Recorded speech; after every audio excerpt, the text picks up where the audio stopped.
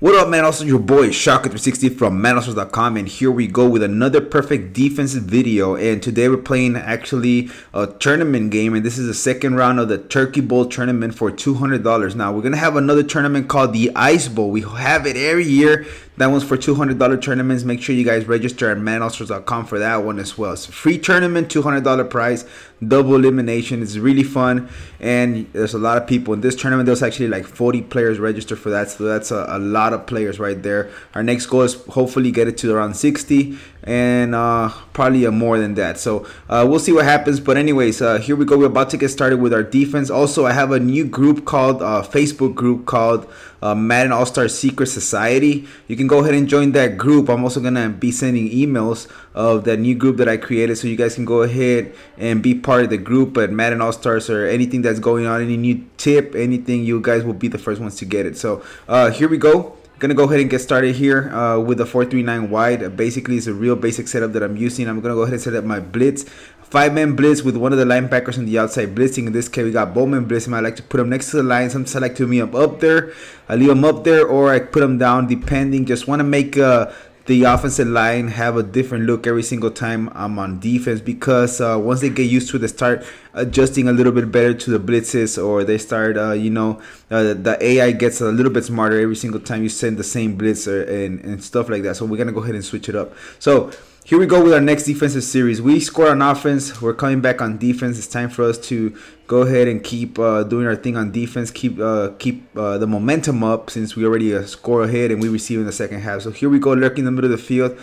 This is actually the first time somebody tries this against me, where they do a little, they cancel the auto drop back and then they just run it up the gut right here. So I didn't really expect that, so that's why I left this time right there. I sent the A gap there. Actually, that was a screen, so the DT went straight in, and at the same time I left the middle linebackers to the inside. Instead of spreading them out, I leave them there, and I have one of the middle linebackers blitzing, or the outside linebackers blitzing there. You see how they're to the inside this time.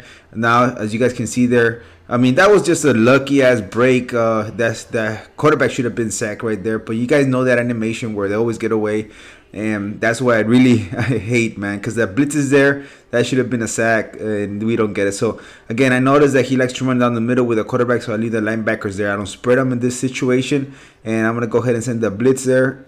He got me here with this route with a tight end, so I gotta watch out for that route. So I started noticing that that's probably one of his primary routes, so we're going to go ahead and try to take that first read away. So we're going to move Smith to the outside just in case he wants to do a little counter, or, yep, there it is, that counter trade right there to the outside. And we got the nice pursuit right here, and we get a nice tackle, and he doesn't get any yards at all. So here we go. We're going to go this time, move him to the outside. You see how I had him in the inside? Then I move him to the outside. This time we're going to go ahead and leave him right here in the top. Lurk that tight end, and he comes out in the trail route. So we got the tight end coming up, and then he comes out with a little route with the running back, probably like a baby blue route, or yeah, a blue route with the running back. Usually comes out as a delay route. Really hard to guard against zone. So I gotta be watching out for two routes: the tight end route, the running back, and at the same time I'm gonna have to blitz either the left or right outside linebacker. This time I'm gonna go ahead and come out in the cover 2 invert out of the 4-3-9 wide, and I'm gonna set up the blitz. So you guys can see here, I leave it like this. This time I got more run support by the safeties, because the safeties are in flat zone, so that's gonna help me out a lot.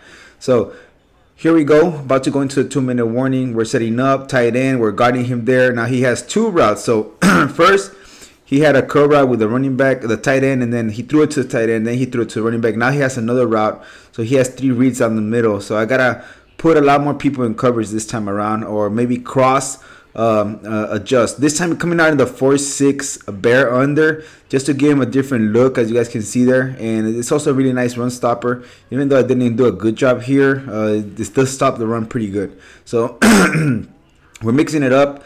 Like I said, around this area, I like to mix it up, just switch it up a little bit, make him think I'm going 4-3 wide. Maybe his game plan is to attack the middle, and then I come out in the 4-6 bear under and switch it up all of a sudden. So he's getting me good here. I shouldn't have. This is probably not a good defense to use against him right now, but since he's coming out no huddle, just gonna have to keep adjusting, and I'm gonna put everybody in the box here, so we can go ahead and try to stop that run that he's coming out in. And right there, we got him this time, and he's probably pretty sure he's not gonna come out in the same play again. So I'm gonna go ahead and try to come out again in the 4-6 bear under. just to give him a different look, man. I don't want him to come out in the 4-9 wide and then you know, he's getting used to it. So here we go. We're containing, and we're gonna go ahead and crash down, and then we're just gonna go ahead and lurk the middle of the field here with the middle linebacker. So you guys can see here that tight end trying to take those 3 reads away. There he goes. So what is his final step right there? He decides to run with a quarterback once again. So after lurking those 2 routes, this time he decides to run it in as his final read. Basically, he didn't have anything open because I was right there to actually lock those 2 routes up. But he got me there good. So we're going to go ahead and have to come out in the last 40 seconds of the game and try to lock up. So I'm going to come out in 4-3-9 wide. It has really good coverage over the top. That's why I like it. This time I sent the blitz off the edge. Notice that he caught me while I was moving him down, but then I switched it back up a lot, back to the middle linebacker. That's really what I like to do a lot. And sometimes I do get a little turbo blitz off the edge, and he comes in untouched. So here we go. I'm gonna go ahead and man up that slot receiver on the right because last time he threw it to that route. So I gotta watch out right here for any slot receiver coming across. Right there, he decides to run, but guess what? Big mistake. I strip every single time, guys. I don't know if you guys know how to strip, but I strip. Learn how to strip, guys. Right bumper or R1, okay?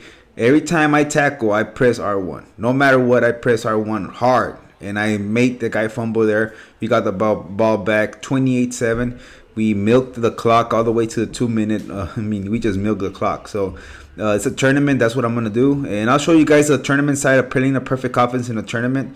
And you guys can go ahead and study that so you can help you guys out. So here we go. 28-7. We're going to come out in a different defense. I come out in 3-3-5. I'm trying to look for it. I can't find it. I don't know. Sometimes the plays don't come out. So I'm going to come out in 3-4. This time, just give him something different. Just so he won't, you know, start guessing what I'm doing. Like he knows where I'm at. So I'm going to go ahead and switch it up right here. It came out in cover 3. Should have come out in cover 2 invert. That's has a lot better coverage. And this time, I'm just going to look the middle of the field with the safety.